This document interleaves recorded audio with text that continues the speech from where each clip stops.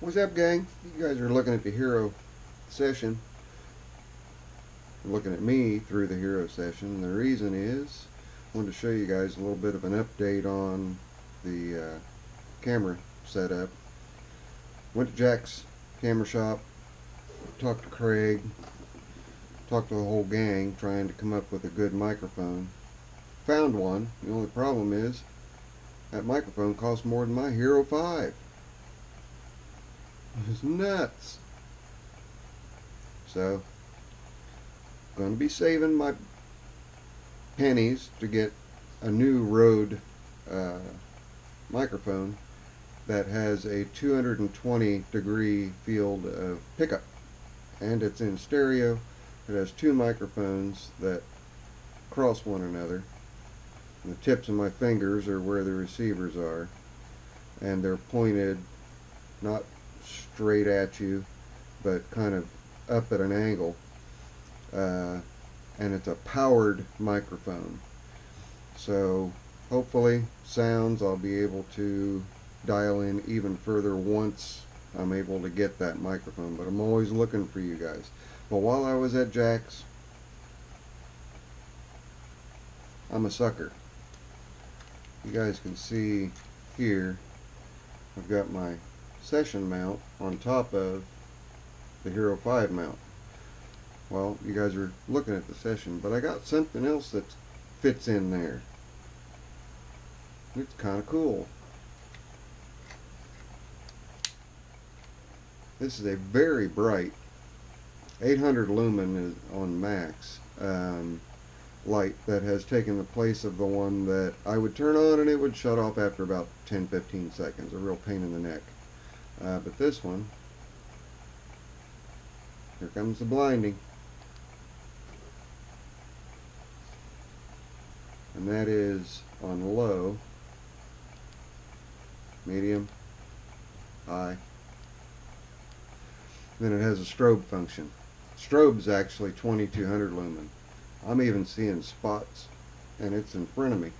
So this will help with views. I moved the cold shoe over to the side of the camera housing so that I've got my microphone here, and I don't know if it's going to interfere with the screen when I face it forward or not. We'll find out if my little fuzzy bunny gets in the way.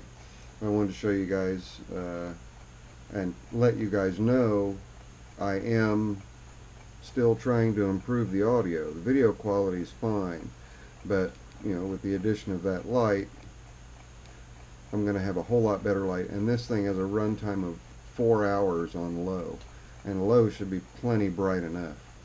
But anyway, another part of this video is I mentioned in the drawing for Clyde that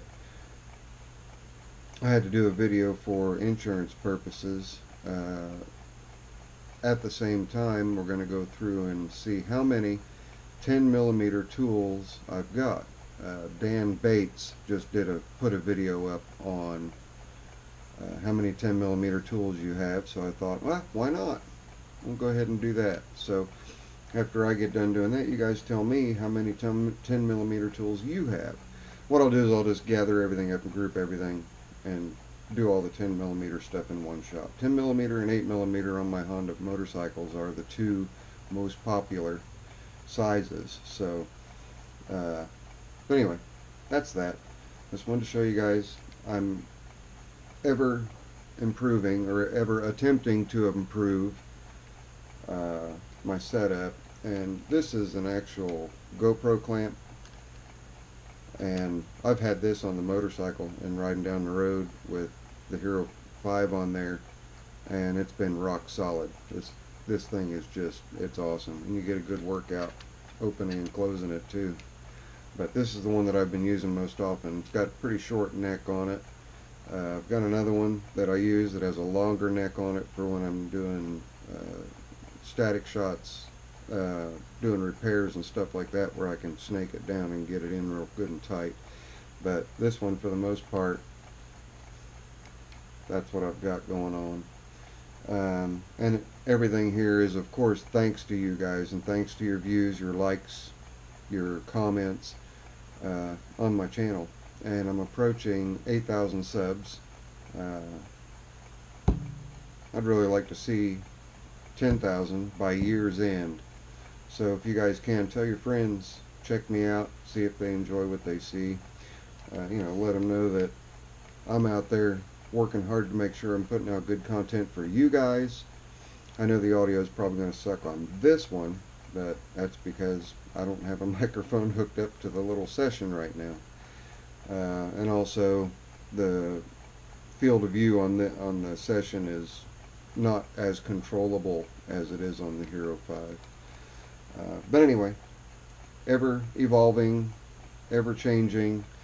If you guys want to know, this right here, oops, that right there, Litra torch, and the model number of it is, I need to register this thing, model number LT2200. It's 5 volt DC, 1 amp. In fact, if I hold it steady enough, you guys with smartphones can shoot that QR code with your smartphone. And some other neat things about this light. I know this is kind of a boring video for gearheads, but another really neat thing about this light is, let me find something here. Hang on. Suppose I could use these. It's magnetic. Not only is it magnetic, I didn't have it on there good, it is also waterproof to 30 meters. It is shockproof. It comes with a diffuser that you can wrap around it. It has 2 mounting points with 1/4 20, one on the back, one on the front.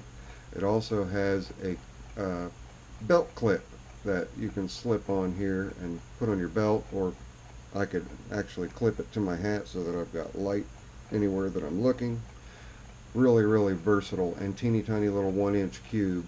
4 hours of 200 lumen light, which is that one.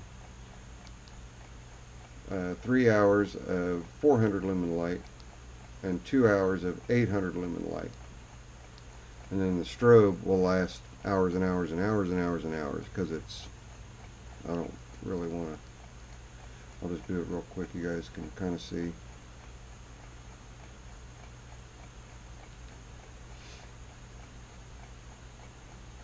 Come on, shut off. And another neat thing about this is the refresh rate. The pulse width modulation of most LEDs is going to interfere with a lot of your cameras. They've got this figured out to where it should not. Like if I was to point the camera at the TV, because it's an LED backlit TV, you would see pulses.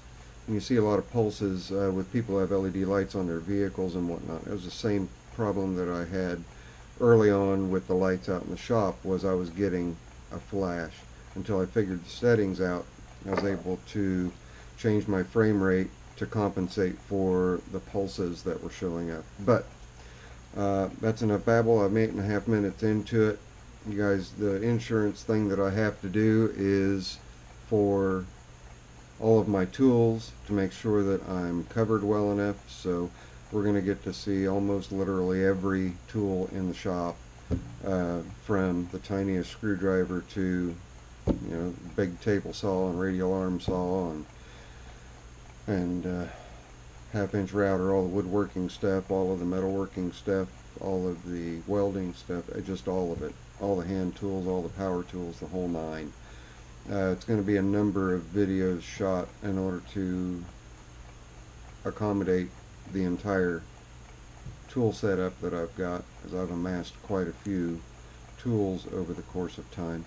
But I know that my tool tours usually do pretty well with you guys, so that's what you get to look forward to in the coming days after Thanksgiving. It is Wednesday, November 22nd. We are right now 22 hours and 45 minutes until my dinner happens. Wish everybody a happy Thanksgiving. Those are my friends to the north that have their own Thanksgiving Day. I don't know what day it is, and I apologize for that. But happy holidays for you guys up north as well. That's it. This is your friendly neighborhood Zippo. If you would please click that like button. Also, spread the word to your friends. I'm trying to get up to 10,000 subs by the end of the year. That would just really make my day. That would make my 10 years if I met that at the end of the year. So, anyway, tell your friends, guys. Thanks. This is Zippo. I will see you on the next one. Later. I'm out of here.